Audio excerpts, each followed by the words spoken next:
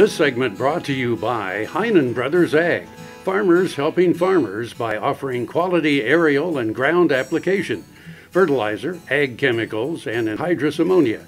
Call today to protect your crop yield. Hello and welcome to Horsin Around. I'm Dr. Chris Blevins at Kansas State University Veterinary Health Center, today joined by Dr. Beth Davis. Welcome. Thank you.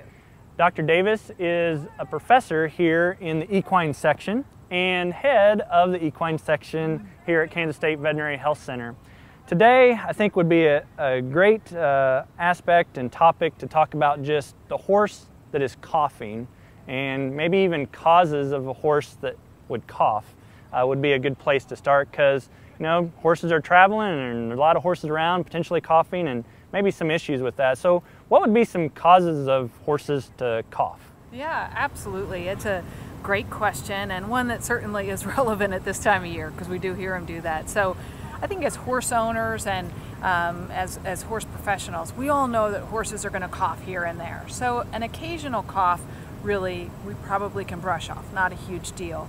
I think where we get concerned is where we have a horse that continues to cough, or perhaps even a horse that isn't quite themselves and has a cough to go along with it. So we often break that cough down into, do you think that it is a result of infectious disease versus non-infectious disease? And so when we talk about things like infectious disease, we might be talking about something like a respiratory infection with a bacteria or perhaps a virus. So things like a fever that might go along with it, which could result in the horse being a little bit not themselves, and maybe they need some treatment. So maybe we need to take a closer look and have a veterinarian take a peek. Okay, and then as far as, so we kind of talked a little bit about that of infectious, what would be even some, I guess, non-infectious causes of coughing? Yeah, sure, absolutely. So that would be the horse that they kind of seem like themselves. Maybe they're not quite right, but basically doing okay, but you do hear this cough. And sometimes that's going to be with exercise. Sometimes it's not even with exercise. You just see them at rest or out in the pasture by the round bale and they've got some cough. And so when we talk about non-infectious respiratory disease and a cough, we think about things like maybe what we call inflammatory airway disease, where we have some inflammation of the lower airways, or we can even have a horse that has what we call recurrent airway obstruction, or many horse people are familiar with the term of heaves. Okay. And often those break down into a little bit of an age-related problem. So we more commonly see that inflammatory airway disease in the young performance horse that's out and working. More commonly see recurrent airway obstruction, or a horse that has heaves, as maybe a mature to even a little bit older type horse. Those are good points, because I think in some horses that are out there and they're showing them, they're thinking maybe it's heaves. It could be, but the other thing would be, based on those things and getting maybe some further diagnostics, and obviously consult with their veterinarian on a lot of those. What would be some potential, I guess, kind of quickly, what would be some treatments or things that maybe the owner should be thinking about to help with those non-infectious type issues? Yep. Another really good point. Again, I agree with you. I think that when we've got that horse that has a persistent cough and we're trying to work through that, really good time for us to go ahead and have a veterinarian come out, make sure there's not anything underlying that's infectious, because sometimes that does require things like antibiotics.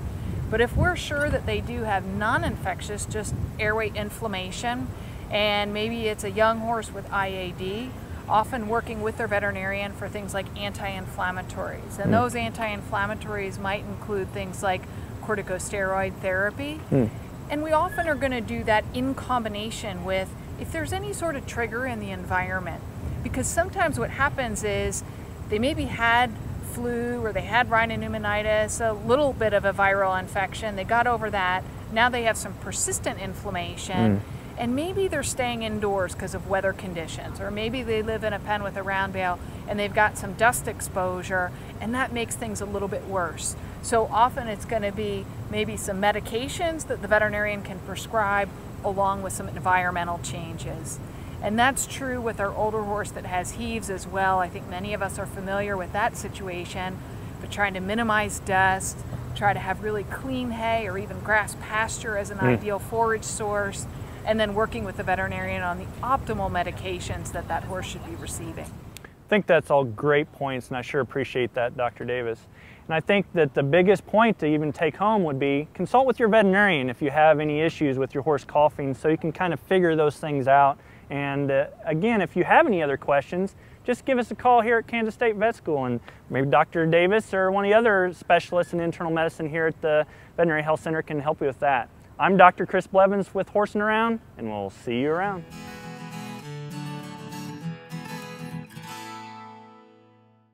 Hello friends, I'm Ernie Rodina. And I'm Dawn Dawson with the Better Horses Radio Show. For over 9 years, we've been bringing the Better Horses Radio Show to markets all across the Midwest. We talk about God, lots about horses. We talk about cows, we talk about horse health, we talk to top trainers, and we even talk about Roy Rogers. We're having a blast with Better Horses Radio Show and would love to take it to a market near you. So visit our website at betterhorsesradio.com and let us or your local radio station know you'd like to hear it in your area. The Better Horses Radio Show is unbelievable.